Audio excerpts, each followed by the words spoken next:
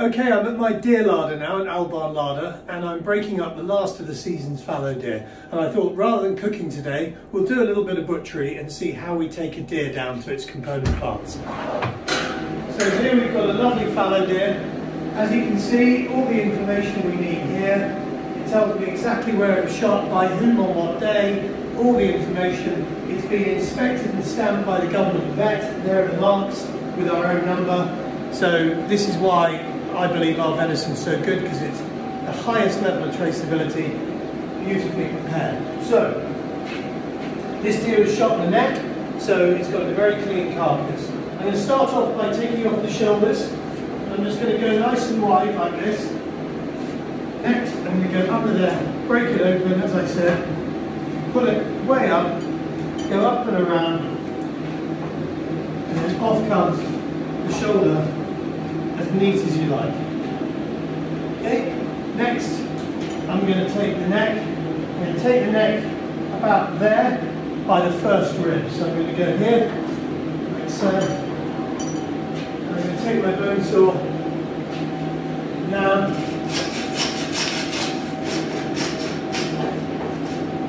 Beautiful. Okay, now I'm going to trim it up. I'm going to take these flanks off there. And I'm going to run them to the halfway point down the rib where it joins sort of where the diaphragm was.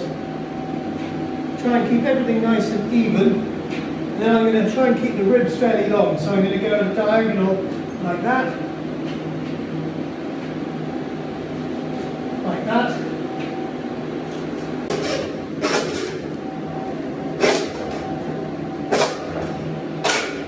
Okay, that's one flank. I've taken off both flanks, and now we've got a nice saddle trimmed to the same lengths, and I'm going to take it through and start breaking it down. So up she comes. Okie dokie. So I've come out of the cauldron in the larder, and here I am in the butchery area.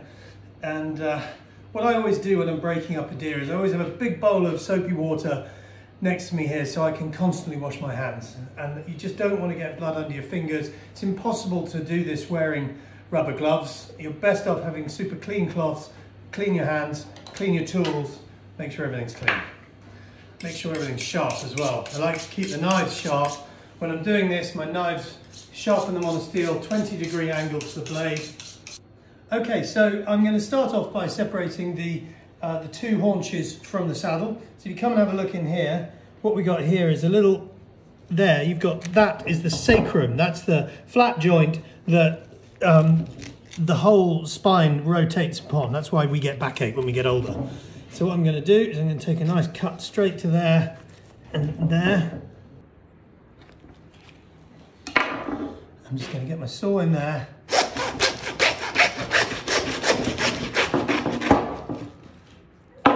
You really can't beat a good bone saw when you're doing this sort of thing. It genuinely makes life so much easier. Okay, so there's our hindquarters. I'm just going to separate out the saddle here. So I go down behind the first rib like that, make a cut. Lovely. Like so. And there we have a beautiful saddle. Like so. So essentially that's the hard work done. I'm going to take the flanks of the saddle off here and here, and they will go in my mince pile to make my sausages tomorrow, because tomorrow I'm going to be making sausages out of all the trimmings. But right now we've got lovely saddle, lovely rack, which we're going to French trim and turn into chops and roast in the wood-fired oven later in the week for dinner, which is going to be amazing. But now for the bit that really matters, and this is what matters to me. So I'm going to cut down between those hind legs like that, and I'm going to start working my way around the H-bone, which is, the H-bone is the pelvic girdle basically. And I go in here, and I just kind of follow the bone, and you'll see suddenly then, look, there, I've popped out, come in close, there is the joint, and I've worked my way around it. And now, very importantly, make sure that you follow the bones and you don't go too deep with the knife. So I'm going to go right underneath the bone in there at an angle, like so, And that, a lot of people go straight down and they miss the chump, which is this bit here. So there you go. That's beautiful. One haunch, and now I just repeat on the other side. Okie dokie. Now I'm going to take the shanks off, and just like lamb shanks are popular, fallow shanks are amazing. You run your finger up the inside until you feel a little bump just there, and then put your knife in, and then you just have to wiggle your knife, and it goes straight through the flat joint there. You don't need to saw the shanks off. And to prepare a shank for the oven, all you do is cut the Achilles there, cut cleanly around the hop, scrape it backwards, like so. Like so, look, lovely. That is a clean shank, and then you just take your saw and there you go. So this is how to cut those 𝗔𝗪𝘂𝘁𝗃, and yesterday on my little film I cooked a 𝗔𝗪𝘂𝘁. Well, this is how we cut them up. So here's your back leg, your haunch, your ham. Okay, the bone runs at a slight curve like this, so I'm going to take a clean cut down to the curve, and I'm just going to use the very tip of my knife. There's the bone, because I don't want to go any deeper than the bone into the muscle structure. There are several ways of doing this. This is the way I do it, and this technique is called 𝗖𝗵�υχ, and it's the old traditional continental way of butchering is 𝗖𝗵ing out the meat. So in we go, lift the bone up, separate it out. And then that is the shank there, there's the bone. And my dogs absolutely love this, so I'll save one each of these up and then they can have a treat. And then all you do is you just open up the muscles. Any bits like that, which is off the bottom end of the leg, that goes into our sausage pile. Okay, here we go. So it will naturally fall apart into seams, which is why it's called 𝗖𝗵𝘃. You can see there's a seam, so we just cut that, one. This cut here, the salmon, you can see, otherwise it's called false fillet, because unscrupulous people have been known to call this the fillet. Two.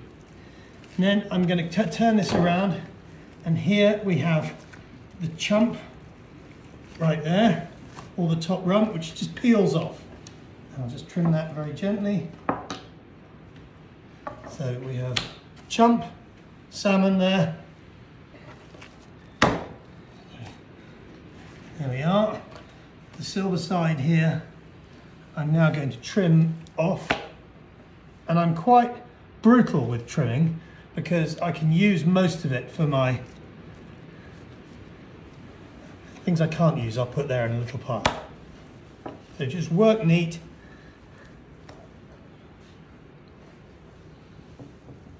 And take all that silver off the side, and that I won't keep because that will clog up a mincing machine. It just isn't great. Okie dokie. It's interesting to look at these deer now at this time of year, right at the end of the season. And contrary to what people think, this is the hardest time of year for a deer. There's very little fat on them right now because they've just gone through the whole winter. And I'm just going to take the sinew off the bottom of the silver side, just like I was skinning a fish. Put it down like so. Flat, pull. There's the sinew. There's that lovely clean silver side. Easy. Trim that little muscle off the side. Trim up the ends. Again, nothing's going to be wasted because that'll get turned into something delicious. Trim off the sinew. There's another primal. Okay, moving on. Where it blackens like that is where when the deer was 𝗔𝗯𝘃𝘁𝘃, it's been exposed to the air. And that's what happens when you hang a deer without its skin. So all I'm going to do is just trim that back to the normal meat again. There's nothing wrong with it, it's just dried a little in the air. There we go. And now you can see here, it separates into two more, which we take out. And there's a bunch of gubbins on the inside, and I just tend to just trim it. Bingo, there's another one. And the French call this a 𝗔𝗪𝘂𝘁, and a 𝗔𝗪𝘂 is traditionally a big fat chunk off the rump of an animal. But we can use the whole leg. So if I'm going to turn this into 𝗔𝗪𝘂𝘁s, I'll just finish this one, show you what we get. So here we are. This is very often used as a roasting joint, but I like to turn it into more steaks. Let's remove the top piece. So there it is.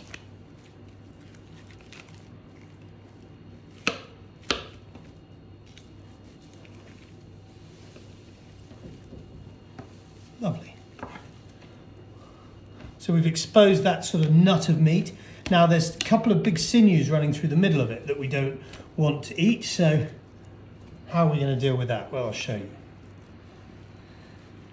So I'm going to take these sinews off.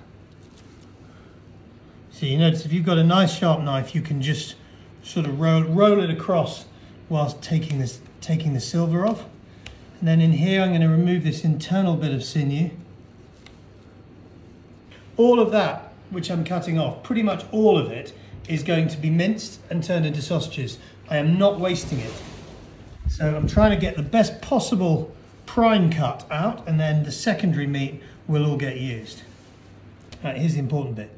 You can now see that there's a diagonal seam here, sinew, and I can take it down at the diagonal, like so. And then I can cut that out. That was in the middle of the steak, and now it's not. So you managed to turn that rather odd looking piece into two beautiful pavés, there and there. I'm going to cut this into 3, ba-boom, ba-boom. Okay, this one into 4. There you go, look at those. So there you have it. Where's my haunch shank?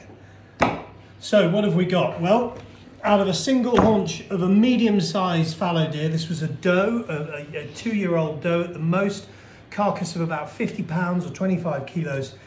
Let's look at what we've got. We've got 1, 2, 3, 4, 5, 6, 7, 8, 9, 10, 11, 12 fat, beautiful pavé steaks, 1 shank, about 2 pounds of well, I'm just going to move that one out because there's a bit too much sinew in there. About 2 pounds, I would say, of meat for grinding, and then a little bit of meat for turning into stock, which we will mince. So all round, what an amazing animal. So off that whole deer, and we're going to do more of this down the line, we're just going to get 50 or 60 prime portions.